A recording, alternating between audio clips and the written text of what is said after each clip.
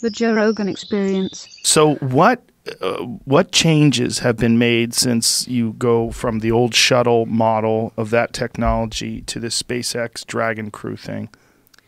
Probably the single biggest change is we've gotten a lot better at electronics and software.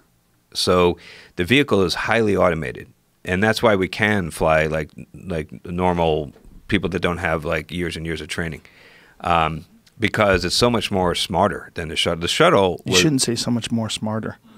So much smarter. But you're such a genius. You're not supposed to use language like that. You're a goddamn astronaut. So much more smarter? Yeah, all right. That sounds like something I would say. You got to talk better than that, bro. Yeah, I know. I'm sorry, though. Sorry to interrupt you. That was math was always my thing. My verbal SATs weren't that spectacular, but yeah. So it's much more smarter. And what about there was always an issue with the tiles, right? With the reentry tiles, and then that's what did Challenger, which one was Columbia. it? Columbia. Yeah. That's what did Columbia. And the new design, have they made advances in how that stuff is applied, or is it a different surface they use? Yeah. So that is something that's also not really a worry anymore. The reason that Columbia took that damage was it was foam, like the big orange tank that's behind the space shuttle. It sticks up above the space shuttle, and some foam fell off of it. And we always had some foam shedding off the thing. And in the beginning, we took that very, very seriously as a major problem. But the thing is this concept of I'm gonna forget the name of it now. Well, let me just describe it. So you get away with something for so long that you begin. It's normalization of deviance. That's what it's called. So it's when you get away with something for so long that something that was a deviant thing or something that was bad is treated as a normal thing. And that's what happened to us, because we knew that foam coming off could do damage to the space shuttle. And in the beginning, we tried really hard to do something about it, and we treated it very seriously, but it was hard. We couldn't really come up with an easy fix. In the meantime, we're flying, and nothing bad was happening. What was really happening is we were getting lucky. And then eventually, a big piece came off, hit Columbia right in the wing, and it shattered, made a big hole in the side of the wing, but nobody knew for sure. And they made a bad decision to not investigate it further, assumed it was okay, brought him home, and obviously you know what happened. So it could be possible to fix something like that if they had known? It could have been possible. We did a lot of things. Like when I flew, we had a lot of things in place to try to fix that. One, we got rid of a lot of the foam that was unnecessary. We tried to do things that stopped the foam. We also had ways of detecting it so that we would know. We had sensors in the wings. We added a maneuver we do when we fly up to the space station. We did like a pitch over where we took photographs of the heat shield to see if anything got hit. So at least we would know, and then we could shelter in place on the space station. So there's a lot of things we could do with the shuttle. But the thing about with Dragon and Starliner and the new vehicles is they sit on top. So there's no any foam that comes off the rocket is not going to hit you. So problem solved. So that's one example of how we don't have to worry about that anymore. Now, is the surface different? Do they still have the same kind of tiles? The heat shield is. Can I see what it looks like again?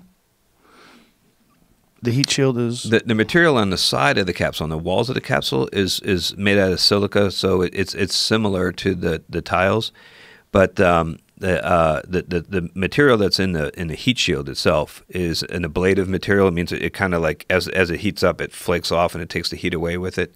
And that's kind of more similar to like it was during Apollo. It's a much more advanced. Wow, look at that thing. Yeah, isn't that cool? Can we see that? Can we go there? Will they give us a tour? I bet we can. I bet we might be able to pull that off. Dude, I want to see a spaceship. The guy you should have asked was my boss when he was here. Yeah, we were talking about other shit. I know. Well, I got. He's got the keys to the factory, but there she is on the launch pad. Wow. So that white stuff at the top on the capsule itself, that's kind of like the same material as the tiles, but the heat shield on the bottom is called pica, phenolic impregnated carbon ablator. So it's a different, very high tech material that is really, really good at withstanding tremendous amounts of heat. That heat shield is way oversized. You could use that thing at least 10 times. And this really was originally designed for actually entries coming back from the moon when you're going much faster, and you build up a lot more heat when you hit the atmosphere than just coming back from the space station. So ultimately, that's the goal for these things: to take people to the moon, to take people to Mars, to take people. Well, and reusable, right? This is just a start. So reusability is key, and there's elements of this vehicle that are not reusable. That trunk you see, the cylinder below the capsule is not reusable. We throw that away. The second stage on the Falcon 9 we throw away. And, Elon hates that. The Holy Grail is 100% reusable, but affordable reusability, where you don't have to spend like a gazillion dollars refurbishing it in between flights. And we're getting there. And the next vehicle is going to be the real. That's going to be the real. Hopefully, we will get that Holy Grail with this Starship that we're working on now. So there's a top secret one that you can't talk about? Is that what it is? You seem hesitant.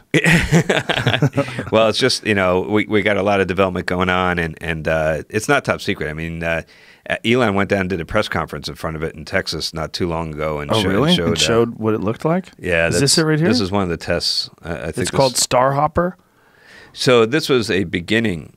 This is a test bed to test the engine to make sure that we can. Oh, that's fake. That's real. That's real? That is Come on. That is not CGI. Really? That's real. the thing? That's the thing. Whoa. Now the real thing is going to look just like that. This is really testing the engine and the sensors and the electronics. Look at what is the jet coming out of the bottom? The bottom is a Raptor engine. It's burning liquid methane and liquid oxygen, and then those puffs at the top are coal gas thrusters just to keep it pointing the right way. And so that's landing now. Yeah. My God, that's amazing. Isn't that awesome? That is amazing. Look how gently it lands. Yeah. Dude, that seems like science fiction. I know. That's what I'm telling you. Like this thing, and I know that the guys up in Blue Origin at Jeff Bezos' company has got all kinds of incredible stuff on their drawing board. 2020 is the start, but it's just the start. Show me that again. I need to see that again. I need to see that Find video better pictures of it. Oh, okay. There it is. Yeah, but I want to see that thing land again. That video of it landing is crazy. I think I got lucky. Did you? Hold on. It's so crazy, though. The image, to see it gently come down and perfectly land. Like, look at that, man. That looks like some War of the Worlds type shit. Like, that's in a Tom Cruise movie, right? Yeah. Like, if they were flying over Earth and they were starting to land. My God, that's amazing. Yeah, I remember when Elon first talked about landing rockets on their tails, he was like, I think I remember him saying, yeah, we want to do it just like Buck Rogers. So, of course he said that. So I'm working with Ron Moore on this TV show I'm working on now. Wow, look at that thing. And yeah, it's pretty awesome, huh? For people who want to see this, Jamie, what is the name of the video? So people listening can go. 150-meter Starhopper test. 150-meter Starhopper test. More than 2,800,000 views. SpaceX page. 2,700,000 views. That's amazing, man. 2,898,000. Wow. It's on the SpaceX page, so you can go and check that out. So that's next stage. That's next stage after this one. So there's going to be a rocket, and then that thing is going to sit on top of it, or something like that thing. And then we're going to get both back. The rocket will land on its tail, and then this thing, after it goes off to the moon or even Mars, it'll come back and also land on its tail, and then we'll get both pieces. We'll get 100% back. Wow. And then we really got reusability gone.